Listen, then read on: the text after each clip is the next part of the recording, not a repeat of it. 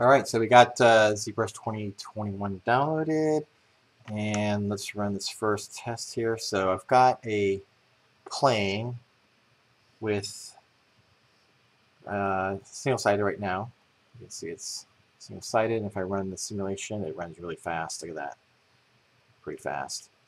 I think you have to just hit undo. There's no like rewind simulation, so I think you just undo it, and then let's set the dynamic, and I have a thickness on here. You can see there's a, it's like 0.01. You can see that thickness, and then let's run it again. And there you go, pretty cool. Stop that, and then let's go in, and I had to add this to the shelf. Transpose cloth, and we'll go to the center, and we'll continue to move it around. You can see how it's stretching. That's really cool. Amazing how fast that is. Let's undo that. Let's go into the brush here, and let's draw the cloth hook. You can see how I can just massage those folds a little bit. It's just amazing. Look at that.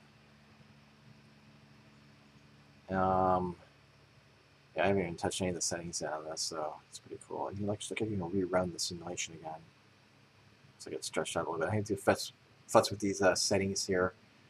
You know what ZBrush needs to do is they need to release this before the announcement so we can follow along, because I got to go back and rewatch Just and Pav's presentation from yesterday.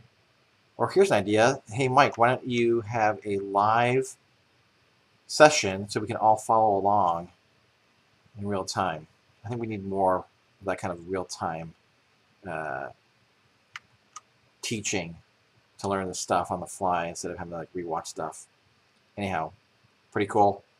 I'll be playing with this a lot over the next couple days, but this is really amazing.